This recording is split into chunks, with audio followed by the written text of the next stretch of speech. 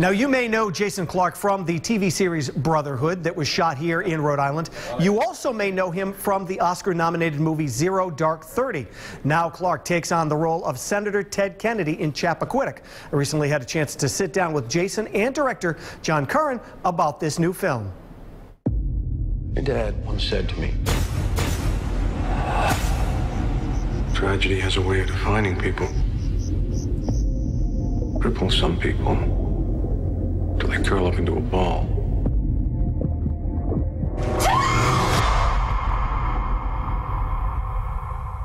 Oh my God, what have I done? It had to, first of all, been tough doing a movie about the Kennedys, with that whole Kennedy background, knowing the power that they wielded at the time, and in some ways probably still do, but it was also very respectful to Mary Jo and her family as well. I mean, anytime there's real people involved, you have a duty to be honest, and be thorough, and to have reasons for doing it, a commitment to it. Right. And so that was very important for all of us. Yeah, I mean, I think what you said, sort of rescuing Mary Jo from obscurity, I guess. She's always been overlooked, making her a real human being and with ambitions. Well, Mr. Kennedy? Mr. Kennedy. Dad, see, you're still the man with all the influence. What the hell happened, Teddy? It was an accident. I was driving. When making this movie, were you surprised at how much maybe power that was wielded behind the scenes to basically try to make this go away or to try to protect Ted? Yeah, but you got to remember in '69, it was presumed that it was going to be a cakewalk into the nomination in '72 for his party, and he probably would have. And that, coupled with the fact that he's the last of the Kennedys, the boys, and that his father's incapacitated, so he's really the head of the Kennedy family now. And he's taken all of John's and Bobby's kids under his wing.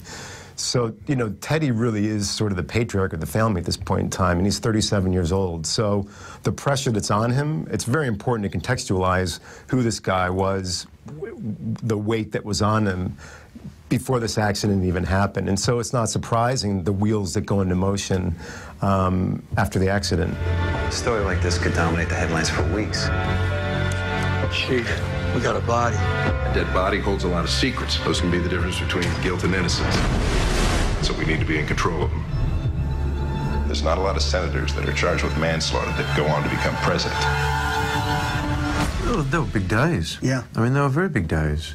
Martin Luther King was shot. Bobby Kennedy was shot.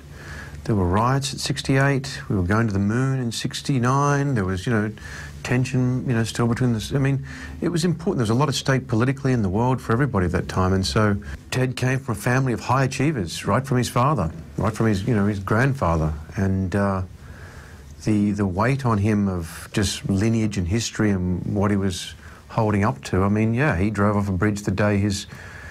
they're putting a man on the moon, which is what Jack set in motion, which was a proud day for the family, and he brought disgrace. I know you shot Brotherhood in Rhode Island, so there's always a Rhode Island connection. And I was reading also that you actually met Ted Kennedy while you were filming Brotherhood in Rhode Island. Yeah. Did it help you because, not that you really knew the man, but you had some sort of connection to the man when you were playing this character? Brotherhood gave me my connection to American politics and politicians, Rhode Island's a good place to do that. It was a great place to do that, man. I really, I got to know the inside out of the, the machine, and, I was there when Obama came to town as well, back in 2008, I think it was, 7. It helped a lot. It helped a lot to understand what it is to be a politician, a public face, meeting, greeting, decisions, helping people, having to not help that person, taking the repercussions of that. It was constantly, you're out there at battle, leading the good fight in some people's eyes. This family perseveres. We have a true compass and we follow it. 5, 4, 3. Moses had a temper. Peter betrayed Jesus. I have Chappaquiddick. Moses had a temper, but he never left a girl at the bottom of the Red Sea. It was a good movie. It was a really good movie, especially if you know the background. You don't have to go into it really knowing the background of what really went on. It was a good history lesson. You can take it for what it's worth. I think it's going to do really well, and he does a great job playing the late senator. Yeah, he's very talented. Yeah, he's really talented. He's been in so many things. Apparently, he's gone sailing with Brian Cuna. We just found that out today. So many Rhode Island connections. There are a lot. There's always a Rhode Island connection. Chappaquiddick comes out in select theaters this weekend, and you can catch it at Cinema World in Lincoln this Thursday. I'll meet you there. All right.